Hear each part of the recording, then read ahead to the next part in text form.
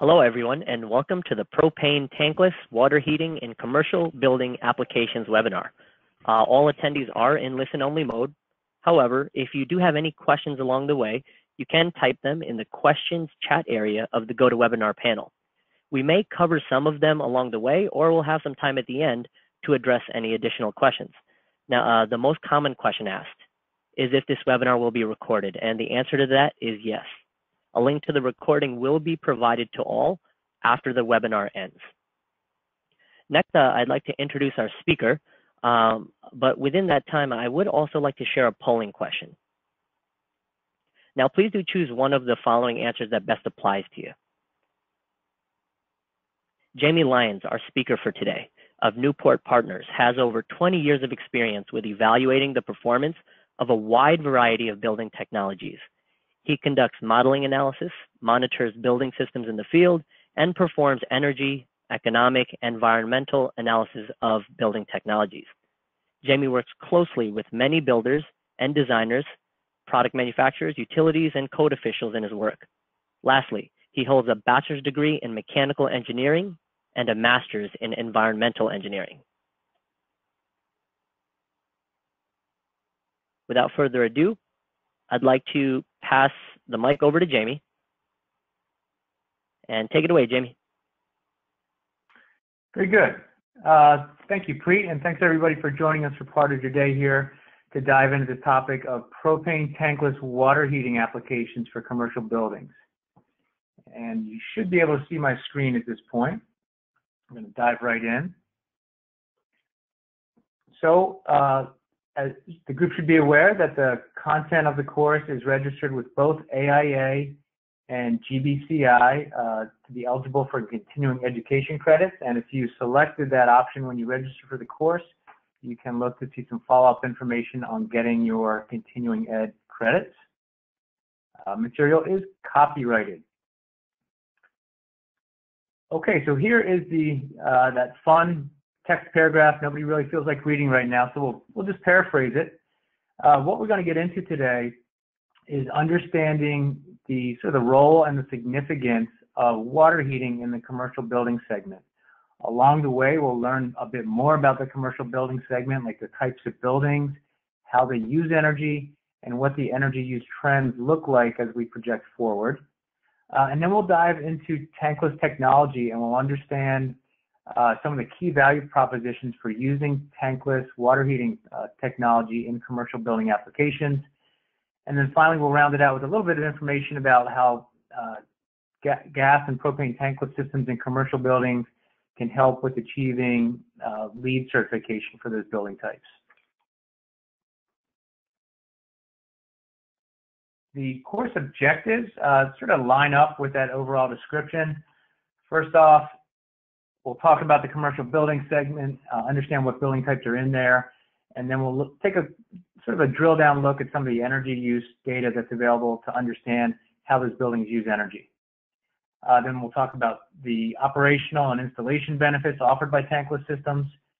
We'll look at the energy efficiency advantages of that technology, and as I said, we'll look at the contribution that tankless systems can make towards LEED certification for commercial projects. So jumping right in, let's take a look at the U.S. commercial buildings market and how it's composed and how those building types consume energy. So the definition of commercial buildings is sort of one of omission. It's any structure that is not residential, it's not manufacturing, not industrial, nor agricultural. So what's left is a lot of those building types that you would think of as being commercial buildings, spaces like offices, warehouses, mercantile, religious worship, education, etc. As we look at the pie chart here, the most common types in terms of number of buildings start with office at 18% and work their way down to warehouse, storage, service, mercantile, and on through the pie chart into some of those smaller slices. And then as we start thinking about how these buildings use energy, there's some interesting data out there to tell that story. The first thing we'll look at is the fact that if we look at the energy use per square foot, sorry about that, we look at the energy use per square foot, that dashed black line up top, on a per square foot basis, commercial buildings have been using less and less energy dating from '03 up to 2012. And you might scratch your head and say, well, why are we stopping at 2012? The short answer is that the best available commercial building energy consumption data that's out there comes from a resource called CBEX, Commercial Building Energy Consumption Survey. It's run on a 6-year cycle, so the latest edition of that, which will be 2018, is not yet published. So we can look back and see, well, the normalized energy use per square foot in commercial buildings is dropping. But at the same time, overall electricity and natural gas use, those are those blue and yellow lines, they've actually been increasing a little bit, and in fact by about 7%. And what's driving that is simply that there's more buildings. There's 14% increase in the number of buildings over that time frame, and a 22% increase in floor space. So of course they're going to use more energy. But the energy use only ticked up since '03 by about 7%, despite the size of those increases. So the energy increase has been mitigated to some extent by more stringent codes and standards on buildings and equipment. New buildings added to the stock generally are conducting less energy intensive activities, and a lot of the new buildings that are entering the market tend to be in more temperate regions where the heating and cooling loads might be a little more modest. So that's helped, this collection of factors have helped sort of dampen the growth in commercial buildings energy use. If we look forward, there's a data analysis product called the Annual Energy Outlook that goes all the way out to 2050, and it projects what energy use will look like in the commercial segment all the way out to that date. And we can see by the black line, which is electricity, that's expected to rise. It's not an extreme annual percentage increase, but it is an increase. And again, it's driven by more buildings, more floor space. It's moderated somewhat by the buildings being more efficient over time, and grid electricity will be also not increasing quite as quickly because there's a prediction there'll be more rooftop solar. On the gas side, there's also an increase that's projected, that's the blue line, and it reflects increases for energy use in things like space heating, water heating, which we'll talk about today. And the projection on natural gas also indicates that there'll be a rise in combined heat and power deployment. CHP systems are predicted by the Annual Energy Outlook to grow in their how commonly they're deployed in the field, so that would drive greater gas use to fuel those systems.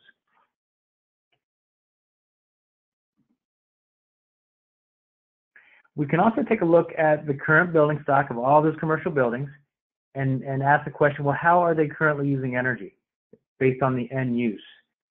And what we see here, you see that one really prominent bar on the bar chart, that's space heating. So that's really the dominant energy end use in commercial buildings today.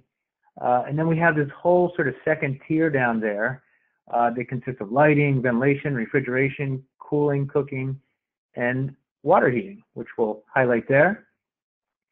Overall, if we crunch the numbers, water heating represents just about 7% of total energy consumption by commercial buildings. So it's not the biggest slice, but 7% of all commercial building energy use is still a pretty significant amount of energy. And as we'll see over the next few slides, some buildings within the commercial segment, like lodging, water heating represents a really large share of their energy use, far more than just 7%. So on that note, this slide is a nice graphic to show that of all the commercial buildings out there, there's really the subset of buildings consisting of lodging, healthcare, mercantile, education, food service, and office. Those 6 building types really dominate hot water energy use in the commercial segment. And it sort of makes sense. You think of lodging and hotels, all the hot water for the showering, maybe there's a restaurant, maybe there's a laundry facility. It makes sense that these building types are sort of the dominant hot water users in the commercial segment. And overall, if we add up the numbers, collectively this group of 6 building subcategories uses 85% of all water heating energy use in the commercial segment. And relative to all commercial building energy use, that's 6% of all commercial building energy use consists of water heating for these 6 building types. So throwing a lot of numbers out there, the takeaway is that water heating energy, particularly in these building subcategories like lodging and healthcare, is a big target for energy use and therefore energy savings. As far as where that water heating energy, how it's fueled, how it's sourced, that's what we see here. So for those 6 building types, lodging on down to office, the blue chunks of those bars indicate the extent of water heating energy coming from natural gas. The black is electric. The gray is other sources like district, steam, and fuel oil. It's important to note that propane isn't captured in this data set by EIA. So it's not as if it doesn't show up. It's simply not captured by their survey that they conducted back in 2012. So it would probably be somewhere on the order of electricity, maybe greater. Natural gas would still be the predominant fuel source for these buildings' water heating. And electricity, you can see that little thin black bar is typically 10% or less of the energy that's used by these buildings for water heating. A couple last slides showing some of the data about the segment. If we want to know what building types by age are using water heating energy, it's reasonable to think that, well, most commercial buildings are older. They were built 2, 3, 4, 5 decades ago.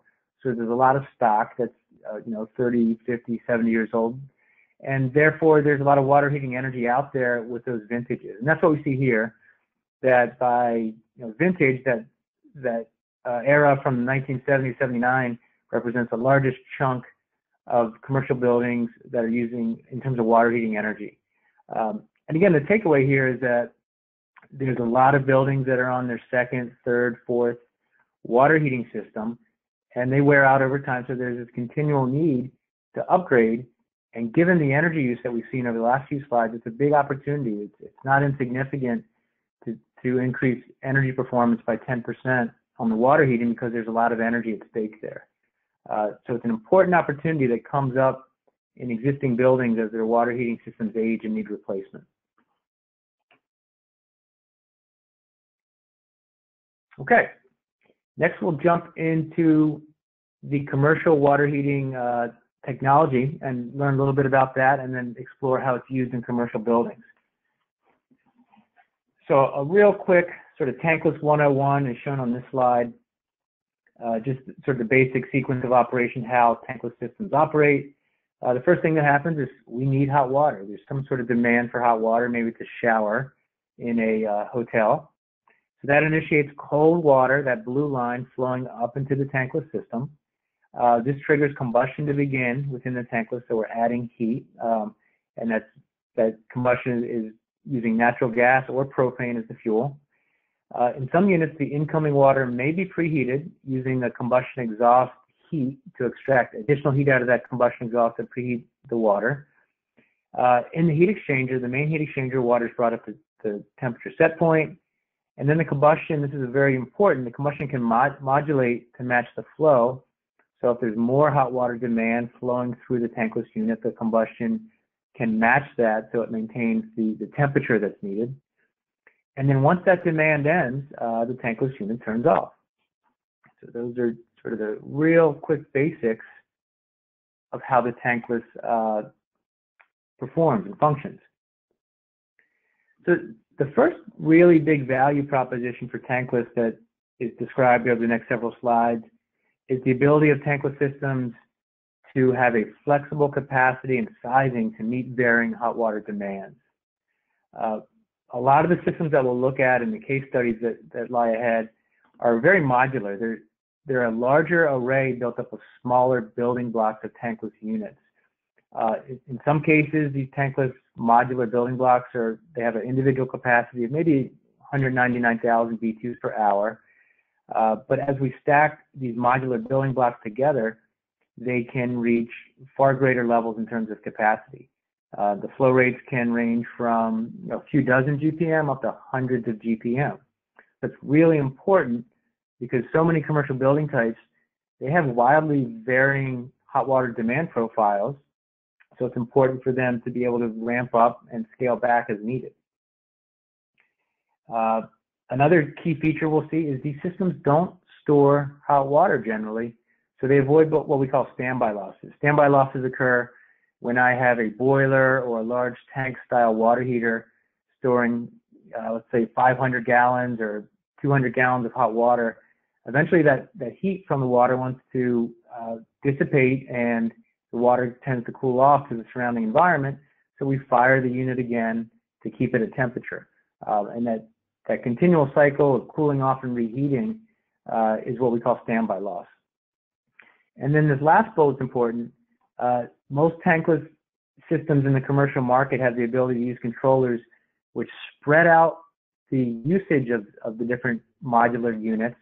So we're not always using unit A when there's a hot water demand. Instead, the duty cycle is spread out over the entire array, so the life cycle, the overall array is optimized. We're not wearing out one unit really fast, we're spreading that duty cycle out over the entire array. And then over here on the right side, we just see sort of a quick schematic example. This top picture, we have low demand. So we have just a small 2-unit tankless array. And to meet that low demand, we just need one of the units operating at half capacity. Then demand starts increasing, so that unit ramps up to about 80% of capacity, and it's still meeting the demand. And then the demand increases still further. Maybe there's 2, 3, 4, 5 showers occurring now. And at that point, the second unit cycles on. The first unit throttles back a little bit. And so the system is modulating to meet the hot water demand that it's seeing within the building.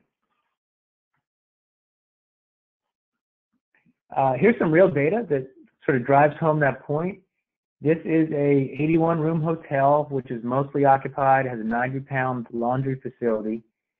And we can see, based on the chart, that the vast majority of the time, 87% of the time, the flow rate, the demand of hot water is 0 to 5 gallons per minute. That's most of the time.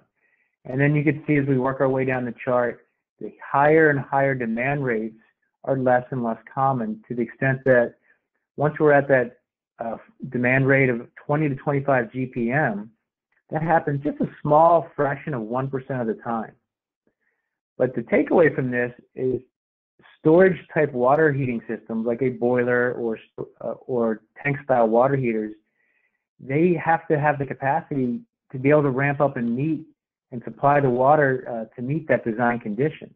That ends up driving systems that have to store a whole lot of hot water, even though it's needed very rarely, but they have to have the capacity to meet that peak condition.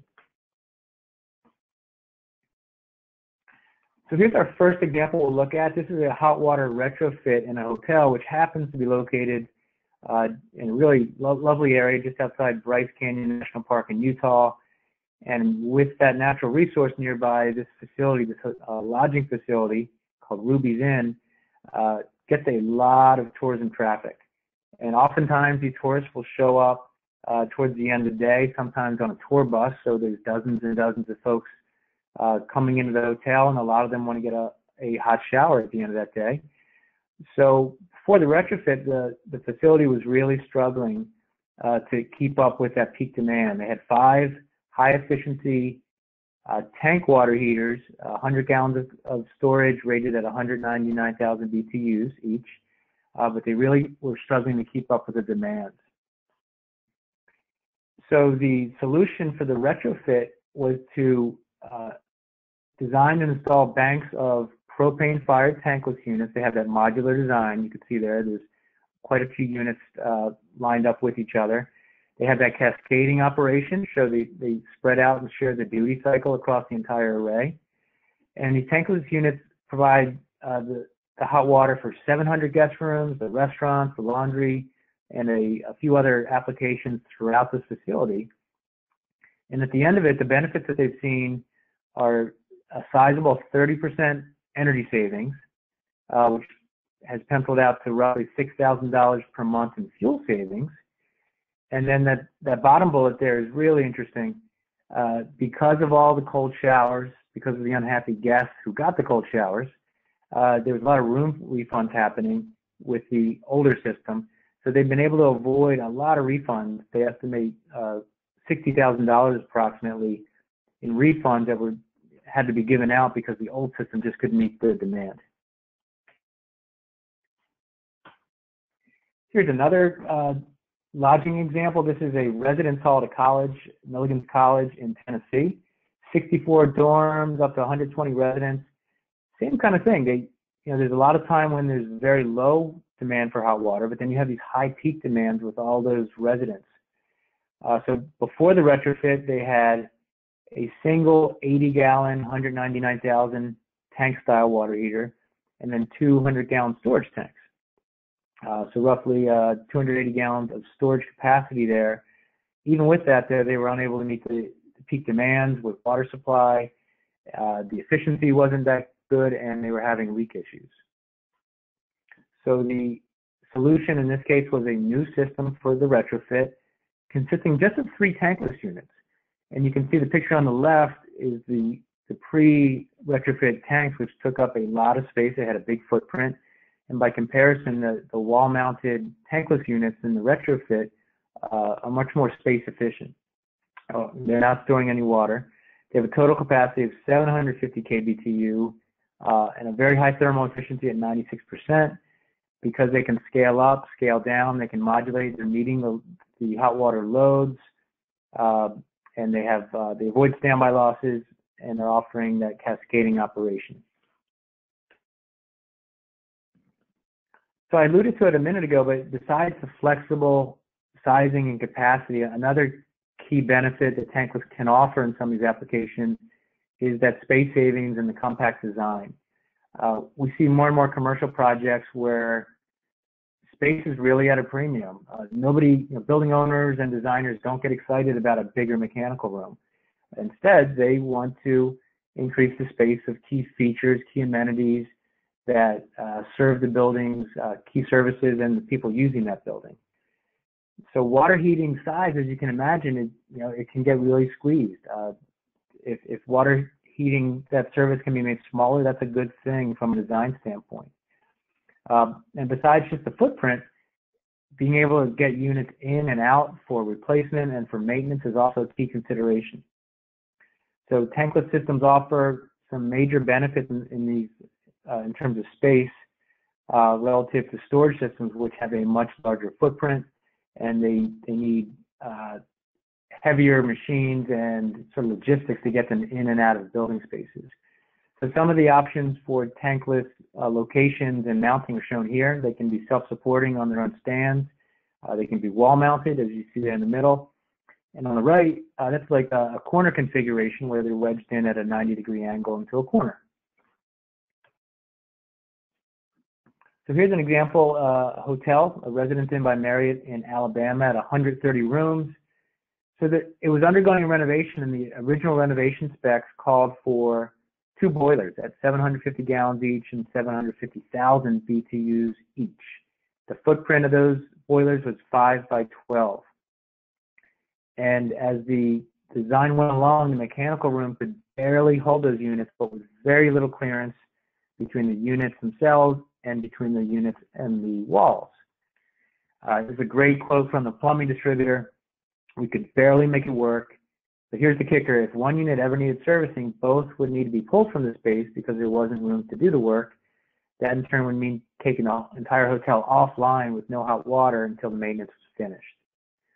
So as you might imagine, the hotel ownership was not so crazy about this option, going completely offline with hot water anytime boiler maintenance was needed. So tankless was sought out as a better solution.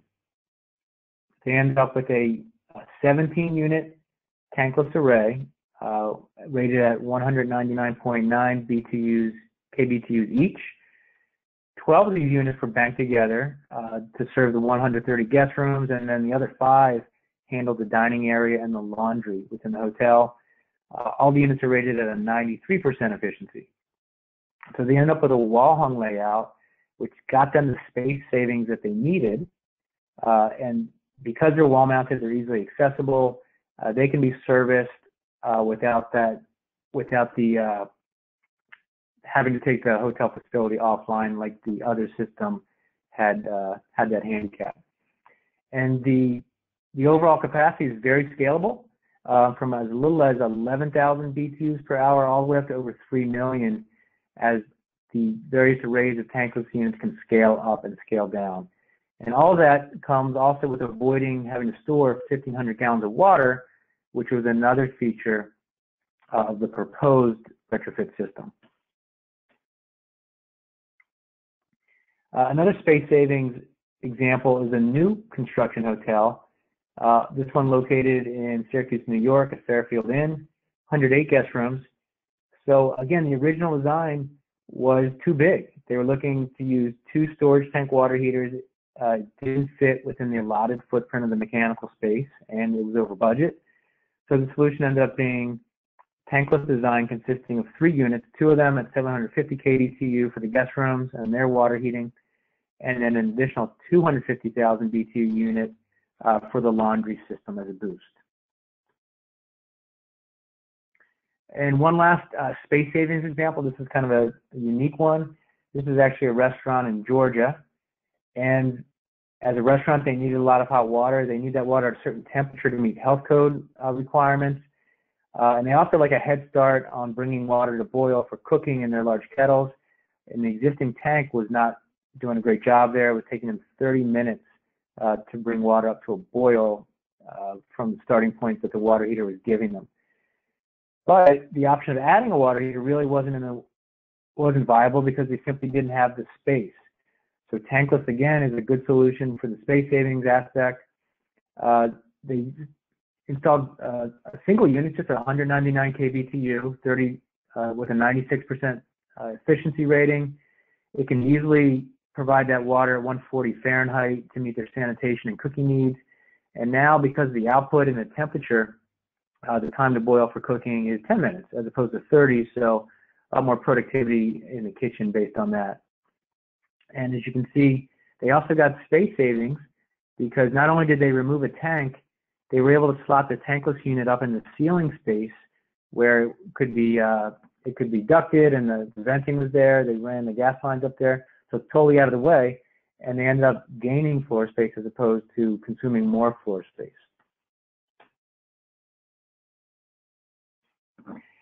Next item we'll look at, I just alluded to it, was the venting. Any of these tankless units, venting is important because unless the unit's installed on the building exterior, the combustion gases need to be vented to outdoors. And this can matter, the details on how to do this can matter because they can affect the installation cost, the complexity, the space needs, and also building penetrations are a consideration. If we have a lot of tankless units and they all need separate penetrations through the building envelope, that's an issue, and maybe even aesthetics come into play. So it's worth talking for a couple minutes about some of the venting options which are available. The first thing to point out, and we'll show an example of this in a minute, is just the ability to have common exhaust venting, and that's what we see here in the schematic, that when we have an array of multiple tankless units, like you see here, there's 4 individual modular units, they can share a common exhaust vent, which will reduce the space needs for the venting, can reduce labor and materials, and instead of having multiple penetrations through the shell, we can perhaps just have one. Here's an example of that. We're jumping back to the Marriott Residence Inn in Alabama. If you might recall, there were 17 tankless units here. 17 individual vents wasn't going to fit. This was a space-constrained installation, as most installations are. 17 separate venting pipes wasn't going to work. So they ended up with a fan-assisted common vent that did all the venting for 2 tankless banks. And then one last tankless unit was individually vented. So they ended up with 3 penetrations, 3 runs, as opposed to 17, which made the building owner happy because they had far fewer penetrations, the aesthetic look was better, and you can see that common vent up there at the top of the picture. Another option just to be aware of is concentric venting. With concentric venting, we have a single pipe, which is double-walled, so combustion air can come in part of that pipe while exhaust air is blown and exhausted out through the center part of the pipe. So as you might guess, this lets us use one pipe where previously maybe we needed to use two. So again, there's less material, fewer penetrations, and it can reduce space needs. Some tankless units draw their combustion air from outdoors, and that's piped directly to the tankless units. Same kind of thinking. Instead of an individual combustion air pipe for each individual tankless unit, they can share a common combustion air header like we see here. It's just worth pointing out that the features for venting that are available will depend on the manufacturer and the design. So it's a good thing to check with the manufacturer and the plumbing engineer just to see what's possible. But the takeaway is that there are a number of different venting solutions that are generally out there and available to optimize the design. And the last key benefit we want to talk about is the efficiency. So it's critical. We talked a few minutes ago about all the energy that is consumed by water heating in several commercial building types.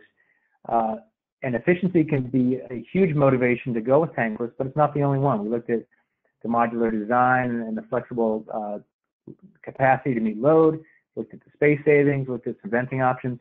So now we'll talk about efficiency, but it's sort of one benefit in a toolkit that tankless can offer. Part of the efficiency benefits that tankless bring to the table is the no standby losses, which we've mentioned several times, but that sort of gives tankless a good head start. They're not burning fuel to keep stored hot water hot because they don't store hot water to begin with. And that fourth bullet is also worth pointing out that a number of tankless units are condensing, meaning they extract additional heat out of the combustion gas and transfer that heat to water heating, so they get a little more energy output out of the combustion of the fuel, and as a result, they're more efficient units. A quick shortcut to identify energy efficient tankless units is simply to look for the Energy Star label.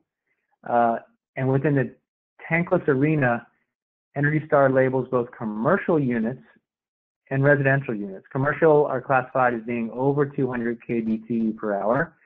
And for those units, Energy Star requires at least a 94% thermal efficiency. On the residential side, they're under that 200 kBTU level, and Energy Star labeling requires at least a 0.90 energy factor. So this label is a quick shortcut to distinguish which units in the marketplace are reaching that upper tier of energy efficiency. This project example is actually drawn from the Energy Star commercial heating water heater website. So that's noteworthy, and there's a quote right up front: more and more restaurants are moving to tankless water heaters. So this was a restaurant in Metairie, Louisiana. Again, they had an older existing storage tank water heater. The replacement with an array of 3 tankless units.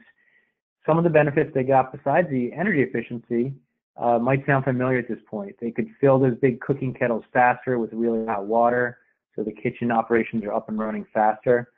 Space savings, and then reliability. The 2 tanks were manifolded together, and they had some redundancy, so they could really maintain most or all the load if one unit ever failed. Here's a sort of a much larger project example. This is the Pala Casino Spa and Resort, which is located north of San Diego, but it's in a mountainous region, and it's a little too far off the natural gas distribution lines to make that fuel option viable. So the owners haven't been able to go there. Considering electric water heating, the hot water loads at the facility are quite high, and they feel that it's well beyond the ability of electric water heating systems to meet those. Here's a quote from the facilities director. Propane is the least expensive versus electric. We've got a lot of water heating.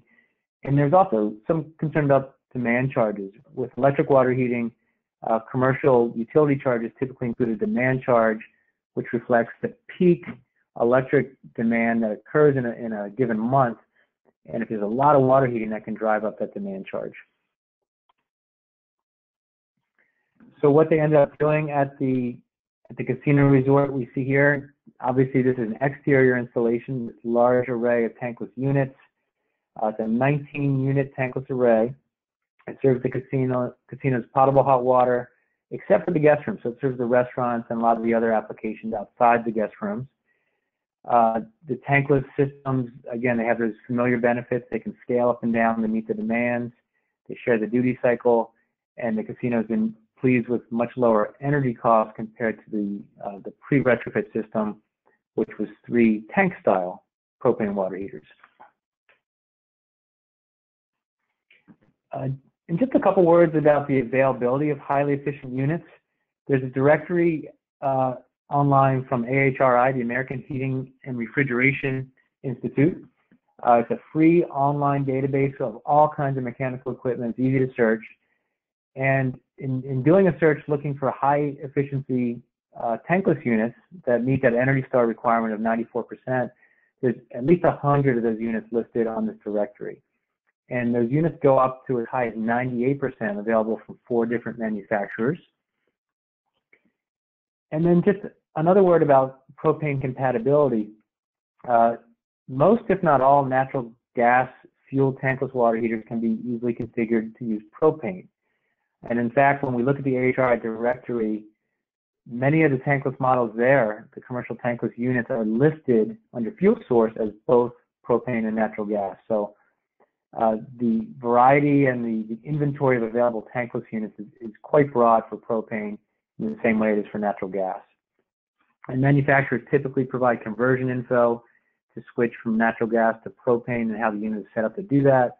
And we have an example link, which is an online video from a manufacturer shown there in the last bullet. Okay, last section, we'll talk a little bit about how tankless systems can help contribute to LEED certification.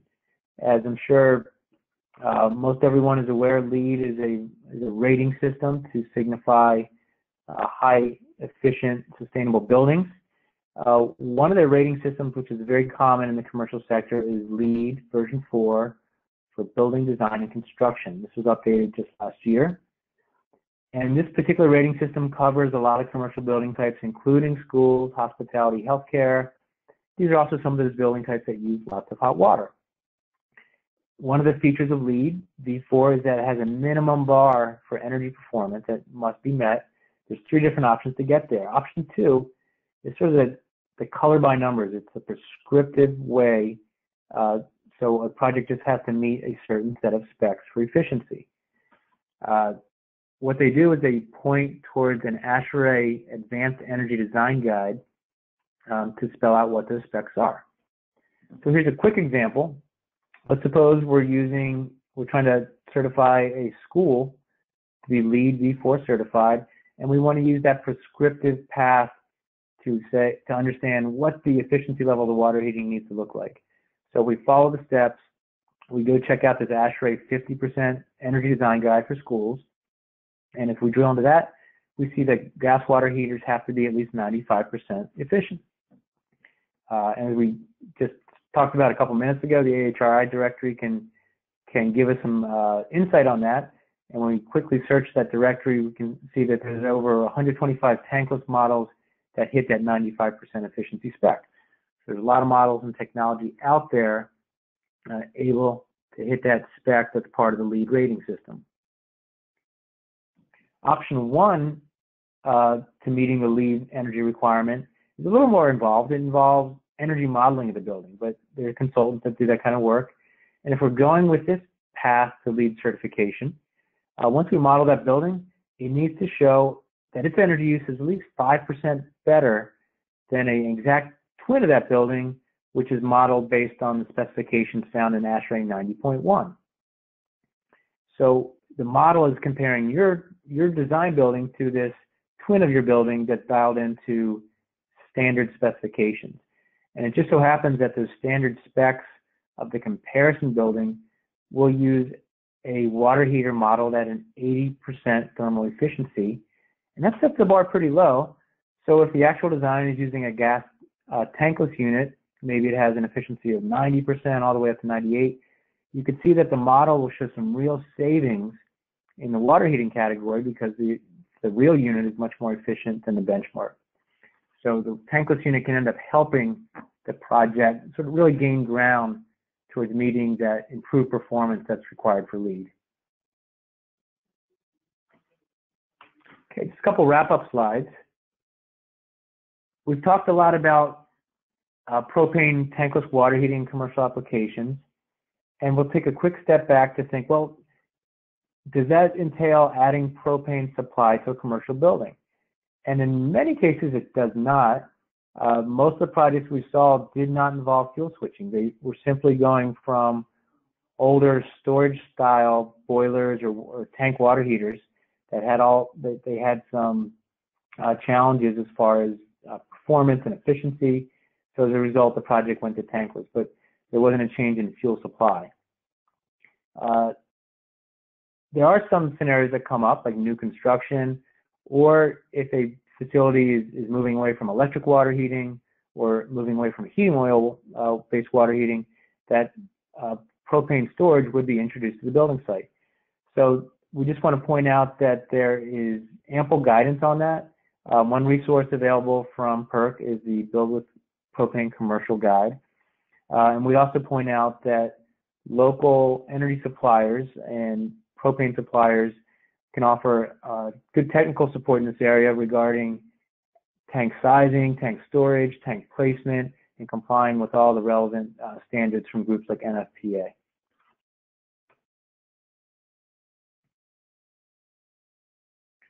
Just a quick snapshot of some additional resources that we've talked about through the course. The AHRI directory is listed here. The ASHRAE Advanced Energy Design Guides are listed here. They were one of the tools used with LEED certification.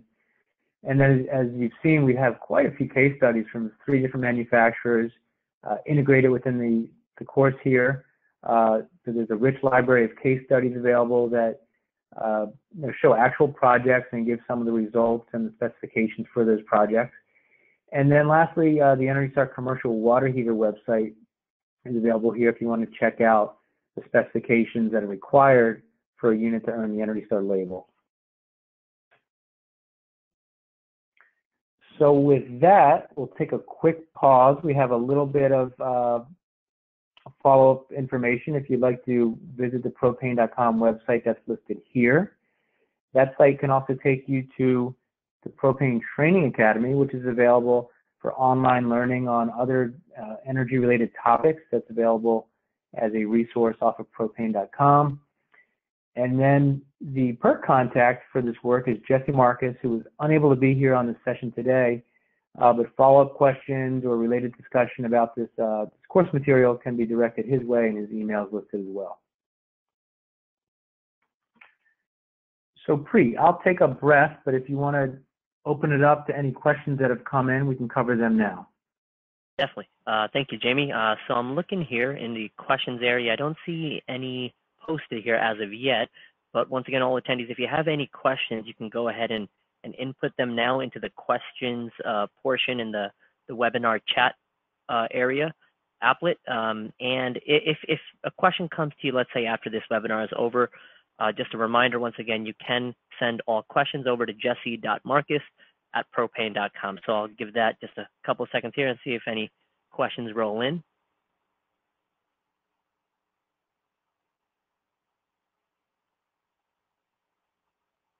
All right, we do have one question here. One second. The question is, can we get a copy of the slideshow for reference, Jamie? I believe they can offer a copy of the slideshow, but I know PERC is also planning on distributing a link to a recording of this session, so that should be available as well. Okay. Yep. Any other questions from any of the attendees? Preet, I'll just add to that as well that this course is also available on the Propane Training Academy as part of that online learning library, so it's available there as well for other colleagues to take. Sounds good. And as of right now, once again, I don't see any more questions, Jamie. So thank you for your time and presenting all that great information there. One more time, as a reminder also, a link to this webinar will be provided after the webinar is completed. And if no other questions, I'd like everyone to have a great day.